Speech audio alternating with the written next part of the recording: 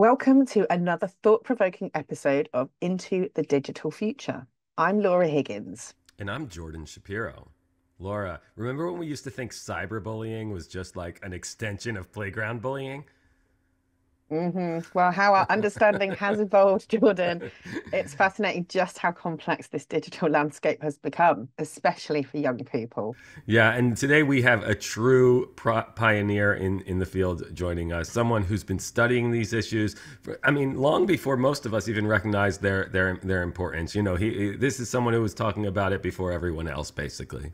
Yeah, that's right. We're thrilled to welcome Dr. Samir Hinduja, co-director of the Cyberbullying Research Center and professor of criminology at Florida Atlantic University. Yeah, he's been at the forefront of research on cyberbullying, online safety, and digital citizenship for almost 2 decades. And his insights, I think, are going to challenge I know they challenge some of my assumptions, and I've been thinking about this for a long time. So I'm pretty sure it's going to challenge some of our listeners' assumptions. Me too, Jordan. But what I find really exciting is how Dr. Hinduja's work goes beyond just identifying the problem.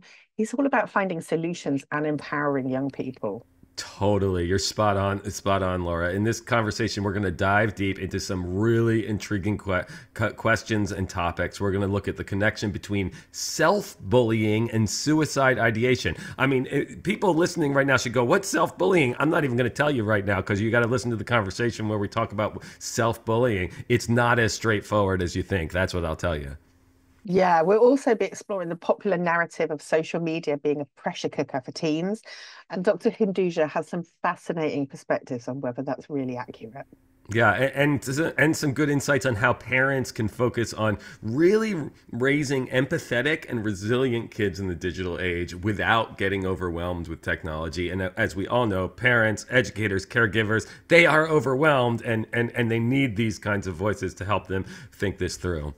Yep. And yeah, again, I'm really interested in his thoughts on recent calls for cell phone bans in schools and age restrictions for social media. It is such a hot topic recently. And his stance is thought provoking, right? He's going to bring a perspective that considers both the practical and the long term implications of these policies and our dialogue about these policies.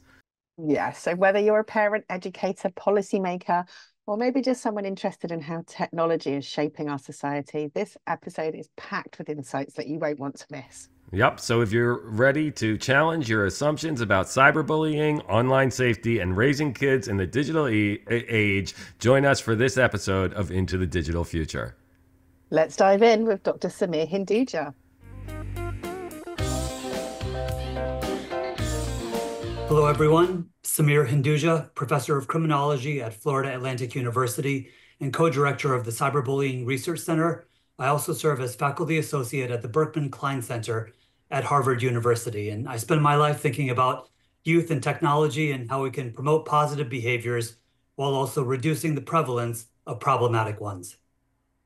Hi, Samir. So glad to have you here. You know, the thing I really want to talk about, the thing I'm really interested in is you do this research around digital self-harm. It's the only place I've ever heard anything about it is in your work. So I really want to focus on this. From what I understand, this is that there are times where kids are often their own cyber bullies. They're bullying themselves. If I understand it right, like it's sometimes as many as 10% of teenagers have engaged in this at some point. So I'm wondering if just to get started, like, can you explain to our listeners what is digital self-harm, why kids are doing it, or why you think kids are doing it, what we know about it? Fill us all in. Sure. Thanks, Jordan. So thinking about parents, thinking about guardians, obviously there's a lot of concerns on our mind related to youth technology use. And we often do think about, cyberbullying and maybe inappropriate images. We might think of online predators, et cetera, digital dating abuse. One of the topics which I feel is very underexplored, even though we've had many cases that have made the news, and really this should be a priority point for all youth serving adults, whether they're in government or education or in communities. And well, that topic is digital self-harm. And when you think of those words, digital self-harm, well, you understand that, digital obviously implies that it's occurring online, perhaps through messaging or through social media. And the self-harm component, might be a little bit sort of complex and interesting because you think about self-harm largely in the traditional sense. We think about youth who might struggle with certain mental health difficulties, and to cope with what they're going through, they might engage in cutting or burning or hitting oneself, and that's typically what, again, the traditional conceptions of self-harm are. But then when we move that to the online realm, self-harm actually has to do with the anonymous online posting or sending or sharing of hurtful content about oneself. Now, the key there is it's anonymous. And so peers, all of your friends on your favorite social media platform or in a certain messaging app, they think that you're being attacked, that you're being harassed, that you're being just sort of inundated with hurtful comments by many others or a select group of others, but actually it is you. It is you who is doing it through the use of another screen name or through some sort of anonymous means. And so you might ask Jordan, why in the world? Why in the world would a youth possibly do this? Yeah, it sounds like we're in a teen movie. Like it sounds like a screwball teenage comedy. Yeah, it's very, very puzzling. But to be sure, whenever we're thinking about youth and the behaviors that they engage in, we must always approach it with graciousness and patience and a desire to understand because, our youth, they have good hearts and they have good intentions, but they struggle. I struggled when I was growing up. Laura, I'm sure, and Jordan as well. We all struggled often very deeply as an adolescent with so many pressures and stresses and concerns, and many times those took on a life of their own. So as we look at the research and as we conduct it across, thousands and thousands of youth, we find that youth might engage in digital self-harm, or said another way, they might self-cyberbully or online harass themselves as, for example, a call for attention. And so they're looking to see whether any of their peers might pipe up and defend them, might go ahead and rally to their aid in that specific moment because ostensibly they're being targeted, they're being harassed, they're being bullied online. So they want to see who perhaps is their true friend and who are going to passively condone it, who might even encourage it and sort of pile on. So that could be one reason. Another reason is it's a cry for help. And without a doubt, Jordan, you'll agree with me when I say that it's quite dysfunctional, and we would much rather have youth drum up the courage and try to be brave and find an adult that they can talk to one-on-one and express what they're dealing with, what they're struggling with that might manifest in targeting themselves or engaging in digital self-harm. But again, a call for attention or a cry for help tend to be two of the dominant reasons. Others, reasons that are less prevalent include, honestly, they just wanted to kind of joke around and see what the result would be. Some kids are just bored. Some kids are just doing it for the lulz, as they say, just to try to get some sort of effect or add a little bit of spice to their day. But bottom line, the majority of youth, when they do it, it definitely betrays some sort of problems, which we should try to get to the root of. So, I mean, just thinking about that, and as you said, when we throw ourselves back to when we were growing up and teenagers, one of the things that comes out time after time on our podcast is it was hard enough being a teenager when we were growing up. But now, with the whole online world, as much as we're really pro online, it brings so much positivity. But we try to understand, but it is a totally different world that our young people are growing up in. One thing is, a lot of people, if you were struggling back in 80s, 90s, you would have diaries, you would still write down those thoughts. And even sometimes, you might reflect and go, oh, I didn't like myself at that point. But of course, in this time, even those people that might be writing it in a sort of a diarizing journal type way, it is still going out public, and it's essentially forever. And as well as the deeper reasons of wanting that affirmation, but even just as a way of expressing, it's a really huge thing. Jordan and I, both parents, we talk about our kids a lot. Samira, I hope it's okay to share, I know you're also a parent. How are we as grown-ups meant to respond to this? Like, it's hard enough sometimes to know if our kids are being bullied. How would we ever understand if they were engaging in this type of behavior? I know you've talked previously about like dimensions of parenting, the negative stuff, and but how we can maybe mitigate bullying. Is there any factors that we could use or implement and advise our audience that they could use in this particular instance? Absolutely, Laura. That's such a good question. First, before I answer that, I do want to sort of underscore the gravity of this phenomenon because, as I described it, and as you described it, perhaps it's a way of expressing oneself or coping with heavy emotions. I do want to point out that the research is very clear that digital self-harm is strongly associated with traditional self-harm. So, said another way, those youth who are targeting themselves online with cruel or hateful comments about themselves, again anonymously, are also much more likely to engage in those traditional forms of self-harm that I mentioned earlier, such as cutting. And so that's very concerning. And again, we on this program, we never ever want to stir up any panic and freak out adults, but we just want to make sure that we truly understand that, okay, this is a reality. And our youth in this day and age with all of these complexities that they face, there's severe outcomes, there's significant consequences. So not only is digital self-harm tied to traditional self-harm, but it's also unfortunately strongly tied to suicidal ideation or thoughts and attempts. And so looking at my research here, we found that digital self-harm was tied to a 5 to 7 times increase in suicidal thoughts and a 9 to 15 times increase in suicidal attempts. So again, we want to take a huge step back and take a deep breath, but digital self-harm needs to be brought up in the same breath as when we're talking about cyberbullying and sextortion and some of these other major online worries that all parents and guardians have in terms of responding. We do always talk about communication. And so it's being in the loop as to what our children are feeling and doing. And of course, that's tricky because as a professional adult, and you all understand, we're pulled in so many directions, and it's extremely hard to carve out the quality time to be able to pick up on what might be considered a warning sign or a red flag related to isolation or distress. And oftentimes we do trivialize it. Well, not trivialize it, but we do dismiss it to a degree by saying that they're an adolescent. This is how it is when they're adolescents. But being able to press it a little deeper as it relates to their online participation, as it relates to their online expressions, I think can go a long way. And even just sort of bringing it up, letting them know that you're familiar with the fact that this is a phenomenon that has made the news, that there's major case studies, that even pediatricians and school nurses and other healthcare professionals are wanting to devise screening instruments related to this, much like they might design screening instruments related to the proclivity or the potential to engage in self-harm. This is a massive topic, and it's affecting a major proportion of youth, not the majority, but again, a meaningful proportion of youth. And so for that reason, let's have a conversation. Hey, do you know of any of your peers who might have engaged in this behavior?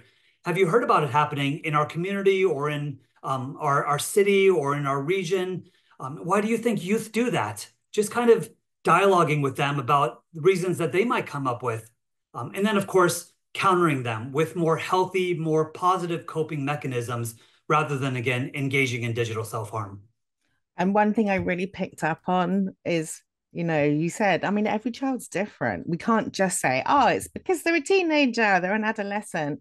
I think one of the things we know from generally talking about bullying is if you spot a real change in the behavior of your child, we know our own kids.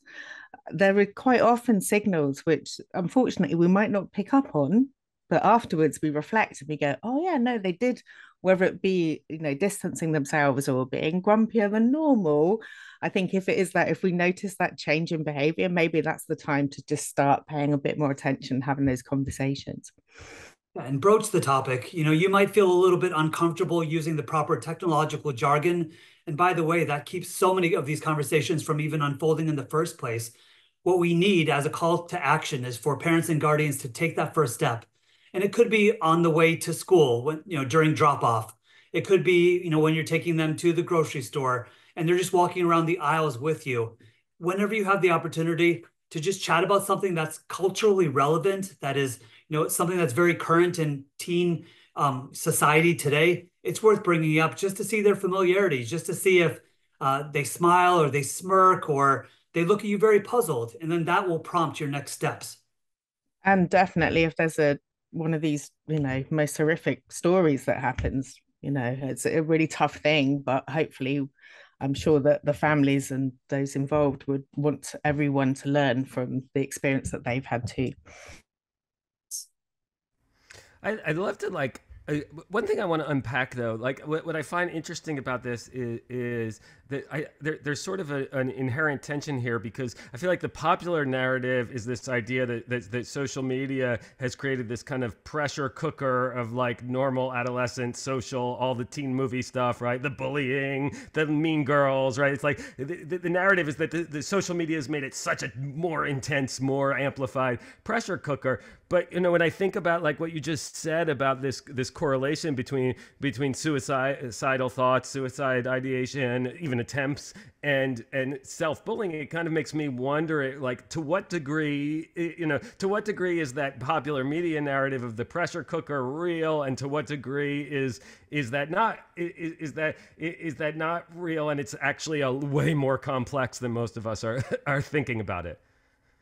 I agree. It is complex. And of course, we never want to lean too far in one direction or the other when it comes to extreme perspectives.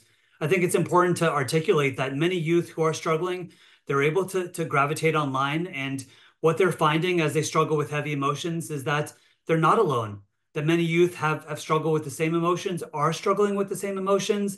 We think about some of our favorite social media platforms and how so many adolescents are posting about mindfulness, about or destigmatizing seeking mental health or going to therapy, figuring out other pro-social and positive ways to cope with those struggles and those heavy emotions.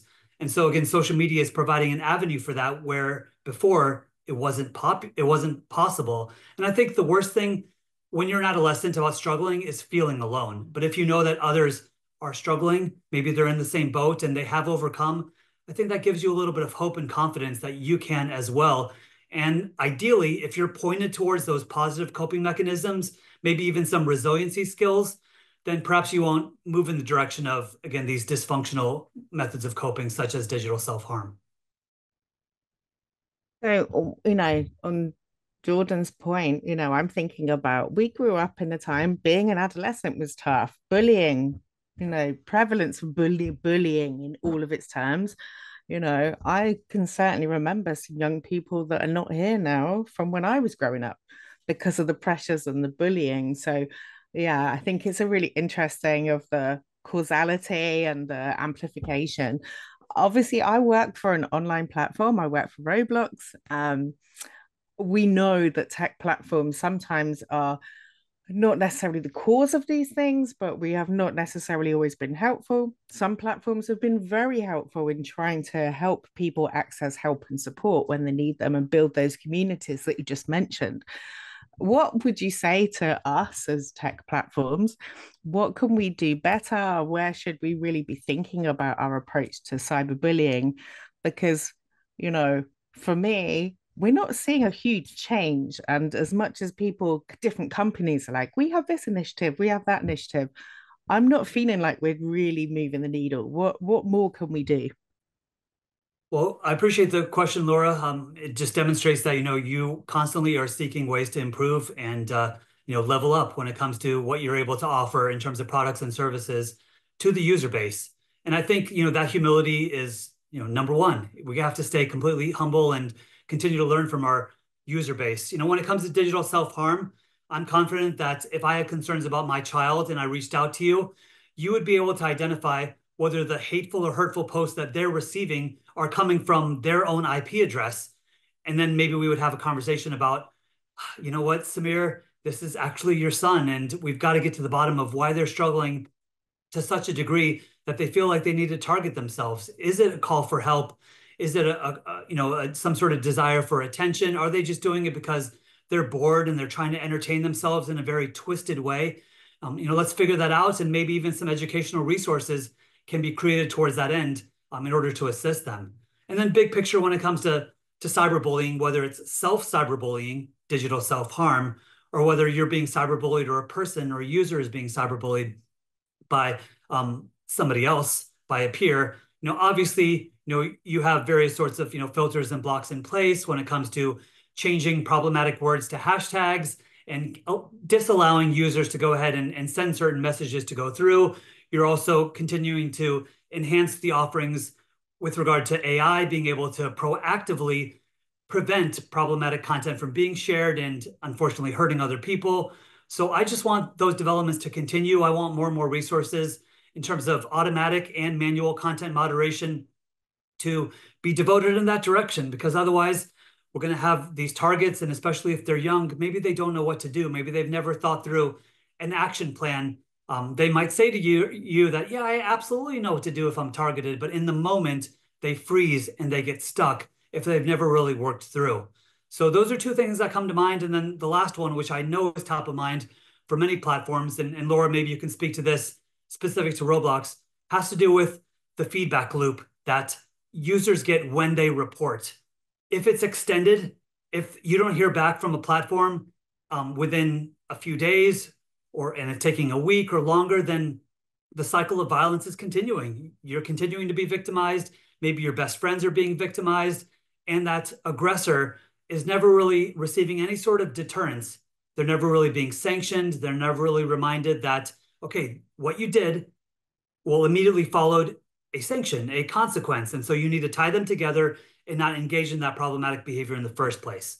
So that feedback loop has got to be prompt, it's got to be quick, and the consequences have to be proportionate to the offense. And so I just need platforms to emphasize that and to prioritize it. I 100% agree with you. And there are so many challenges. My mind is wearing. And, you and I'm so lucky to have you as a friend and a confidant, Samir. You challenge me in the best ways. And I work for a platform that is an all ages platform. There are particular complications that happen, particularly in the US based platforms, where once a user is 13, they have all the rights. So when a parent has concerns, they could contact a platform, but the platform is not legally allowed to share information. And how helpful would it be, to your point of, could you tell me who they were talking to? I'm seeing these signals. It would just be classed as it's a report. Yes, I hope that platforms would take it seriously and review. But when it comes to that sharing of information, it's so limiting, unfortunately. And I'm hopefully we're not going too depressing on this whole episode, but it is really important to talk about. I am friends, personal friends with bereaved parents whose children have been harmed in one way or another by online platform or the element of that. And what I hear from them is, their perception is that the platforms don't want to. I have been privileged to be able to help them with their healing of, yeah, there's the good and bad everywhere, of course, but actually sometimes it's the regulation and policies and stuff out of our control that make it difficult. Where we're moving to, and I'm starting to see some real positive movement, I think, is that connection and working collaboratively with the policymakers, with the data protection people, and also the families and users who need the best. It should be all about them and their safety, but managing the privacy side as well. That was super serious. I'm going to throw back to you now, Jordan. Thanks. I guess I want to move into a more general question for you, Samir. I mean, thinking big picture, I'll ask the question that I pretty much ask in all of our conversations on some level, which is, how do we understand the difference between what's a digital issue, what's an issue of digital technology, and what's sort of and what's just a technological manifestation of normal adolescence, right? And by normal, I don't mean good, right? We know there's serious mental health concerns in normal adolescence. I guess that's some might call that aberrant or pathology, whatever. The language isn't important. You understand the question I'm getting at here, which is, are we talking here about issues that are screenager issues or issues of the adolescent brain with access to screens? I guess that's sort of the way to put it. And how should we think about that in a kind of big picture way when we consider all of this? And as we've said many times in this conversation, right? There's so much in the media that is fear, that is scary, that is telling. So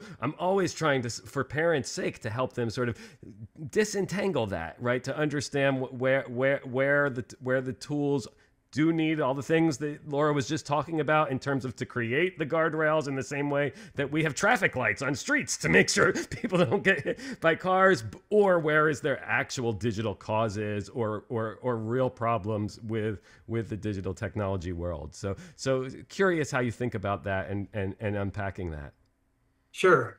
Thinking about an answer, I'm always approaching it through the lens of, okay, how can I serve parents? How can I serve guardians? And they want to be encouraged, they want to be empowered, and they want to be equipped. Their wheelhouse has to do with raising a child, really, and they really don't have control over what tech companies can do. So I would rather tech companies continue to focus in on that. They're going to do so, hopefully, of their own volition, but also because it's being mandated by the federal government. And so I, like Laura said, expect to see a lot more progress in recent months and years as we move forward. But when it comes to parents, and as they're thinking about trying to raise a decent human being, I don't want them to get overwhelmed by all of the different devices and apps and ways to communicate.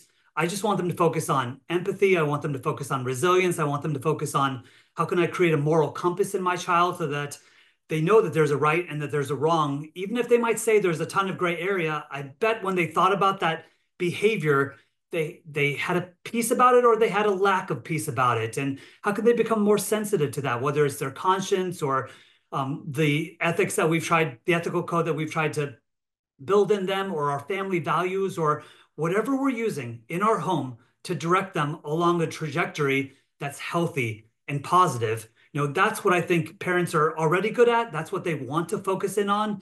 And so that's what I try to help them level up in. And that's the best advice, isn't it? Is be a good person. That's what we're trying to build: resilient and strong and kind, and a good citizen of the world, whether it's online or offline. I'm going to throw in the curveball question that we've had this conversation with many of our guests. Is recently we've seen this call of like cell phone bans, both in school, but also banning kids from social media until they're a certain age. Where would your stance be on that? I feel very strongly about this. So I will try not to get on my soapbox for too long, but I'll say big picture, we have to be realistic about what is enforceable and what are our youth going to need as they move forward into a information age, deeper and deeper, obviously, because our economy and society is built on data, it's built on information, and they're going to require certain skills in order to compete in this global workforce. So if we have bans and if we have all of this sort of poo-pooing on technology, unfortunately, I'm concerned that we're going to fall behind other countries. I'm going to be concerned about them falling behind other peers who do have access. And I also feel like it's a very reactive, very punitive measure, with which youth are going to very willingly circumvent because it is meeting their social needs, it is meeting their educational needs, it is meeting their communication needs, and it's meeting their entertainment needs. And it's here to stay. The cat is out of the bag. And I'm sure you agree that it's much better for us to come alongside of them and convey to them that it is a tool that, if they know how to use responsibly, can really help optimize their personal and professional success. But if they use it irresponsibly, without wisdom, without discretion, without heeding the lessons we're trying to teach them through so many teachable moments, then unfortunately, it's not going to work out well for them. So yeah, I could go on forever about the topic. And let me also quickly say that I do care so much about the parents and the guardians who are proposing these bills. I do care about the politicians who do want to see positive change and do want to safeguard youth when it comes to what they deal with, and also, of course, enhance their well-being. I just want us to approach it with a careful look at the science and a careful look at the realistic possibilities with regard to what we can accomplish amongst this population who are already so deeply embedded in it. Yeah, I think we're all in agreement, and I also just want people to look at history books. Like, bans never work, whether they're for adults or whether they're for kids. So, no, whether it's alcohol, whether it's technology, whether it's pornography, it's never worked. Well, thank you so much. Got better. Thanks so much. This is a great conversation. I really appreciate your time. Always a pleasure. Appreciate it as well, Jordan and Laura. Into the Digital Future has been brought to you by Roblox and the Joan Gantz Cooney Center at Sesame Workshop. Presented by Jordan Shapiro and Laura Higgins. Supported by our editor, John Dodato. And our technical producer, Matt Clark. For more information, visit cooneycenter.org/future. Thanks for listening.